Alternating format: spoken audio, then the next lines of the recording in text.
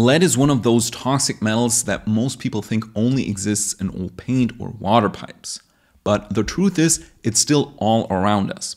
It's in some imported products, certain cosmetics, older buildings, and even soil near highways or industrial areas. And unfortunately, once lead gets inside your body, it likes to stick around, especially in your bones and brain. Now, a healthy body can handle tiny amounts of it, but if your detox systems are sluggish, and they are for many people, then lead starts to accumulate. It hides in your tissues and can cause slow, long-term damage. That's why I wanted to make this entire video to show you how to help your body get rid of lead naturally in a way that's gentle and actually supports your health instead of shocking your system. To begin, you have to understand that lead causes all these health problems, not just because it causes oxidative stress, but also because it mimics other minerals in your body that it actually needs. So it can replace calcium in your bones, disrupt enzymes that rely on zinc, and interfere with iron metabolism. That means lead doesn't just cause damage by itself, it also gets in the way of nutrients that your body needs to heal and run properly.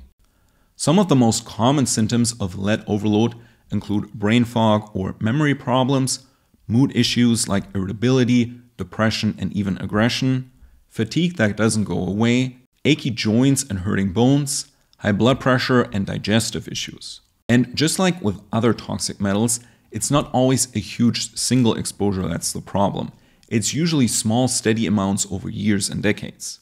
Maybe you grew up in an older house with lead pipes or chipped paint, or you lived near heavy traffic or an industrial area.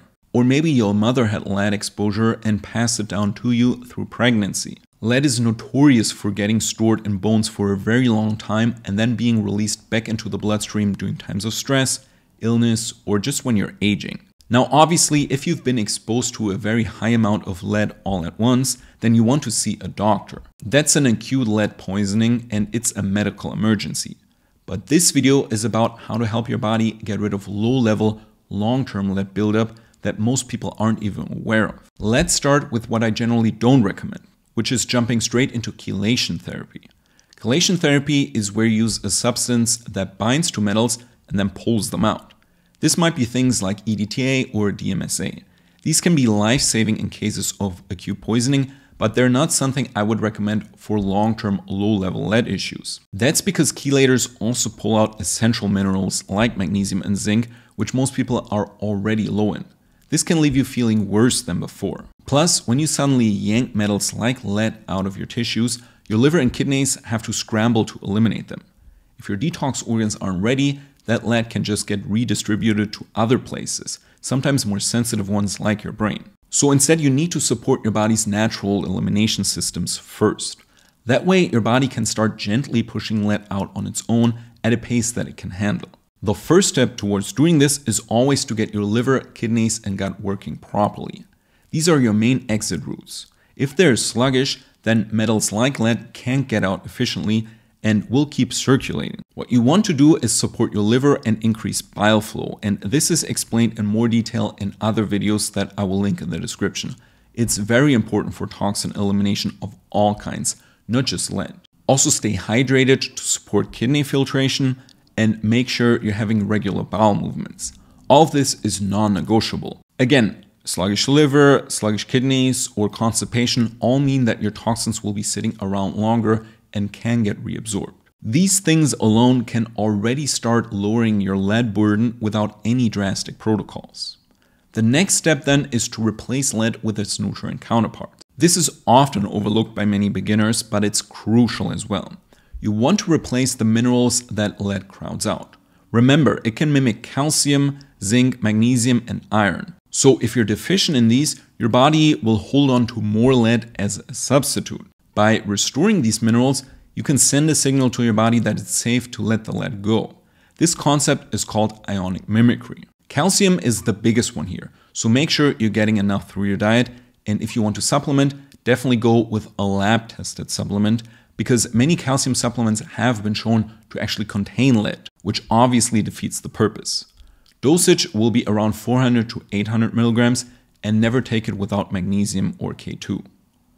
Iron is another one. Low iron increases lead absorption in the gut, so if you're low in it, your body will literally soak up more lead.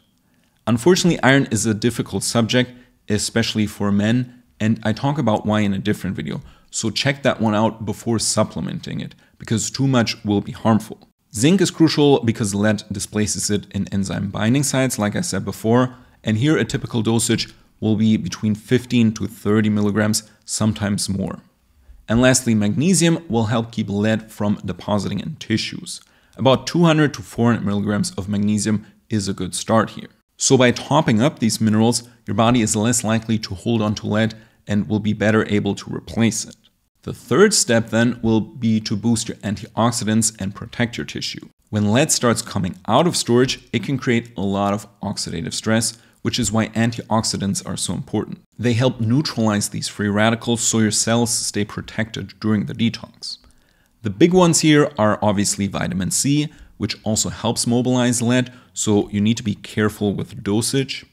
A normal range would be around 200 to 1000 milligrams per day, but you probably want to start on the lower end. Then vitamin E. Here, normal dosages are between 100 and 400 IU per day, and it can help protect fats in your brain and nerves from the oxidative stress.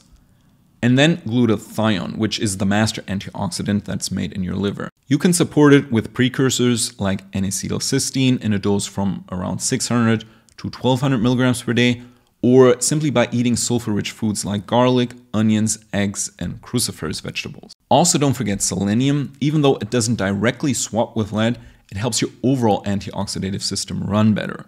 Around 100 to 200 micrograms per day from selenium yeast or even just Brazil nuts is a good place to start. Step 4 then is to support metallothionein and natural chelation.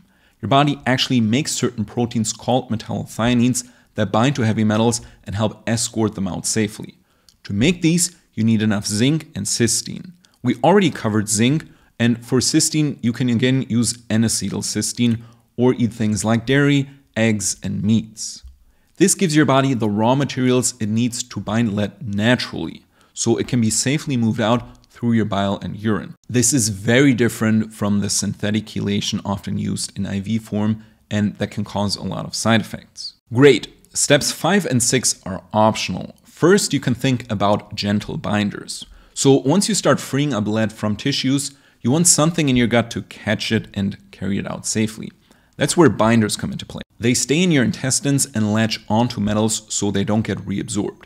Some options would be things like zeolite, modified citrus pectin, or chlorella, or just a lot of fiber from all the vegetables that you should be eating anyway. Basically, what a binder does is just mop up what your liver dumps into your bile to prevent reabsorption. And then lastly, and this is also optional, after you've done all these steps and your body is clearly handling detox well, then you can think about introducing some natural chelators.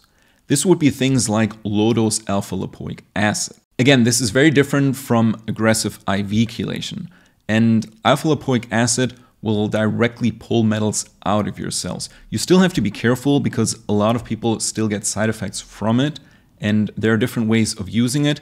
I also talk about this in a different video, but it can be a good option as a last step. For most people, just fixing their mineral status, their elimination organs, so liver function, and using gentle binders is usually enough. That's already a very solid long-term plan that will detox lead. It will take a while, but it's not even close as aggressive as other protocols, so you also don't run into many side effects. On top of that, let me give you some lifestyle tips to decrease your lead exposure from the environment.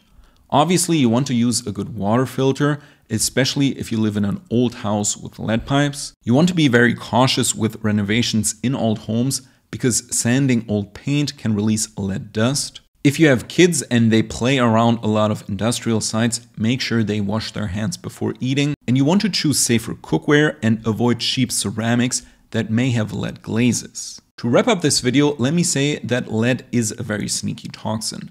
It builds up over years and can cause all kinds of vague but frustrating systems that most people never trace back to lead. By correctly supporting your natural detox pathways and giving your body the minerals that it's missing, you can help it slowly let go of the lead in a way that's safe and actually leaves you feeling better, because that's the end goal here. Also, if you're getting into all of this because you're dealing with low energy, brain fog, or just think that toxins are wearing you down, make sure to check out the link in the description. I've put together a step-by-step detox masterclass that walks you through exactly how to do everything that we talked about in this video in much more detail. It's the same protocol that I used to rebuild my health after years of struggling, and it's been life-changing. Just click the link under my programs to learn more.